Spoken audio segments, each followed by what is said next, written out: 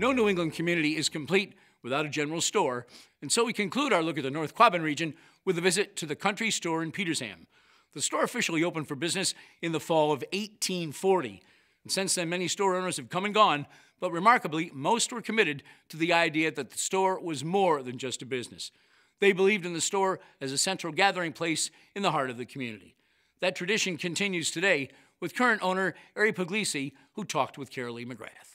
Thank you so much for joining us today. Thanks for having me. Tell us how you became the proprietor, and do you own it or do you run it? Explain that, how that works. So it's a pretty neat story. It's something that's happened in a few country stores around New England.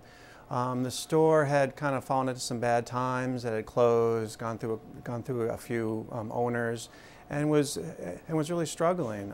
And this is hats off to the Petersham community. Basically came together and privately, through a private donation, raised close to $400,000 to buy the building and also to restore the building.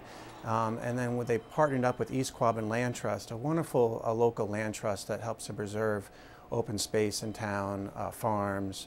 And so the store is owned by East Quabbin Land Trust, and my wife and I own and operate the business that's inside this incredibly beautiful building. How old is this building? 1840. Wow. It's, depending on who you want to believe, most of the accounts say it's the second oldest continuously run store in the country. So it has a very rich history. Why was it important to you to take this job? This is a big job. The store has always held a kind of special place in my heart.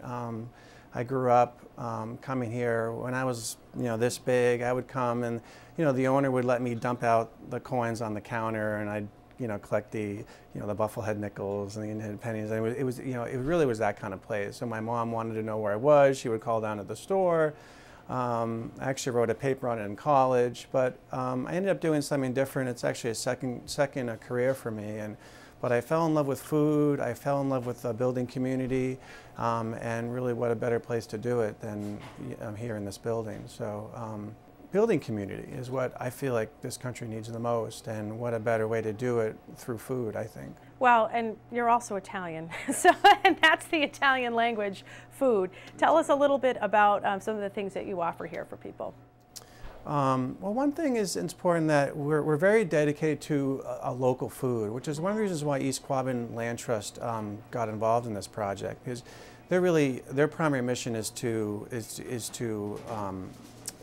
preserve open space, and they've helped a bunch of small local farms get started. Well, a store like this is very important because the farmers need a place to sell their wares and their food. So, and that's traditionally what country stores were, where the food would come up to the center of town. Usually they were in the, on the common, and all the goods and services would come into the town, and in this case be purchased by the store. So really our total mission is to have about half of our inventory come within 100 miles.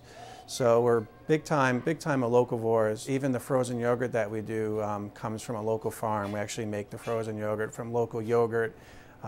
So we have a lot of fun with it. How do you stay competitive as a business model? Sure. Because when you walk in, it's a little swanky. It's like, wow, this is a country store. It's not like your nickel country store. Right. How do you remain competitive?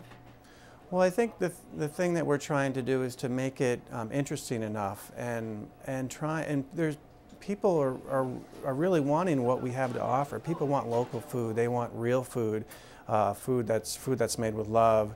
And people are willing to drive for it. So for us, it's a matter of making it interesting enough to attract people from the area, because it's tough to support a store with 1,200 people.